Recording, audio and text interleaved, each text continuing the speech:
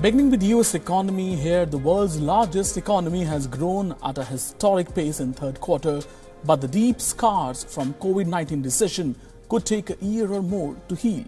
The world's largest economy has injected more than $3 trillion worth of pandemic relief, fueling consumer spending in the country, partially recovering from collapse in economic output early this year.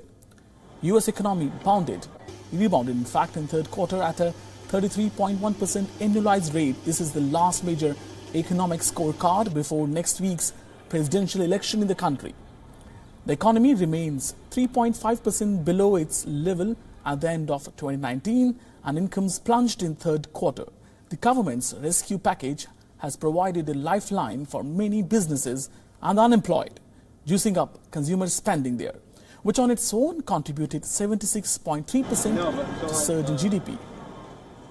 With 5 days remaining to election day, US President Trump chaired the report. Trump celebrated 33.1% GDP growth in July-September quarter, by far largest quarterly gain on record, making up ground from its epic plunge in the spring, when the eruption of coronavirus closed businesses and threw tens of millions out of work.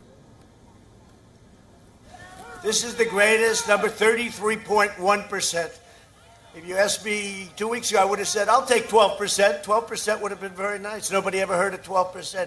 33.1. And let me tell you what they're going to do.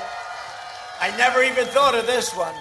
They won't even talk about it. This is the biggest event in business in 50 years. Nobody's ever seen a number like this. This is bigger than any nation. No nation has a number like that.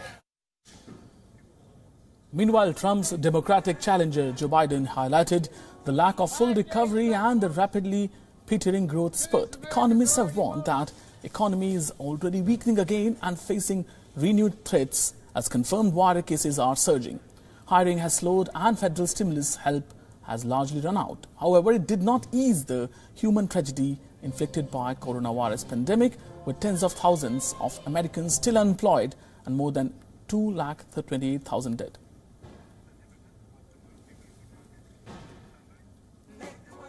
Co-presented by Skoda. Simply clever.